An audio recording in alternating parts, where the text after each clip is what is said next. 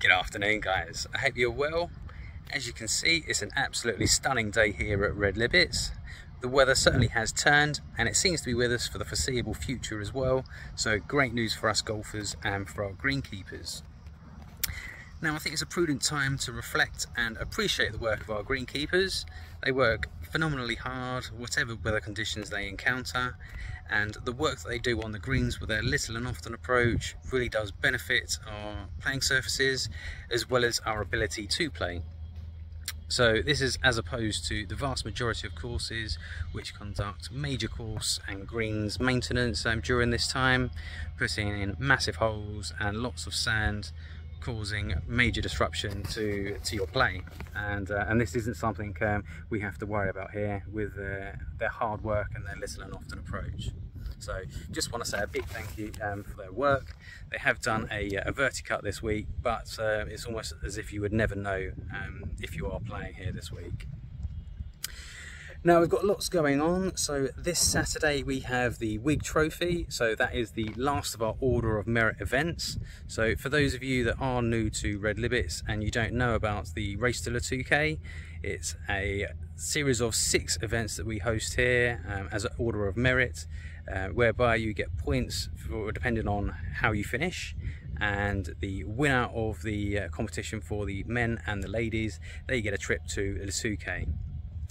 Now it's a phenomenal perk that we do have to membership, one that I haven't seen at other courses. So I'm really pleased to be finishing off this year's in style. So the top 8 ladies can actually win this weekend, as well as the top 4 men. So so it should be a great round, and I wish you guys the very best of luck. On Saturday we have a number of football matches as well. So we've got the England ladies, so England versus Colombia in the quarterfinals. So they managed to get through the last 16 with that penalty shootout, really dramatic, and yeah, looking forward to seeing if we can make it past Colombia. We've got the return of the Premier League, so we have Arsenal versus Nottingham Forest, and kick-off at 12:30. So that obviously runs alongside the England game. So we will be in the Players' Lounge, and we will have 2 TVs for the England game and another TV for the Arsenal game. And then later on in the day we have Newcastle versus Aston Villa, so that should be a great game also. Kick-off is at 5:30. And then on Sunday we've got some big matches. So we've got Brentford versus Tottenham from 2 o'clock, and then the big one, Chelsea versus Liverpool at 4:30. So so that will also be in the Players' Lounge as well.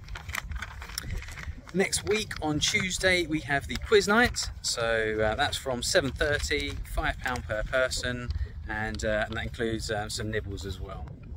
So to get yourselves booked in, contact Anne, that's Anne at redlibbets.com, or just pop in and see her in the clubhouse. And then next Saturday we have the Ambassadors Cup, so that's a mixed Stableford. Entry closes this Sunday at 2 PM, so don't miss out on that. The following week we have Pink Day on Wednesday the 23rd, and then the following week after that, the first weekend of September, we have Club Champs. Now sign up is already open for Club Champs, so make sure you get that weekend booked off, and you get your names down to play. The last thing I wanted to mention is that we have a summer barbecue, summer party. So that is on Sunday the 27th of August. We have live music from Ellie Rose from 1 till 4, with the barbecue from 1 o'clock onwards. So that'll be on our What's On page, where you'll be able to see exactly how you can register interest and put your name down. So as I said, it's absolutely phenomenal here today. We do have tea times available this week, so make sure you make the most of the weather and you get down here.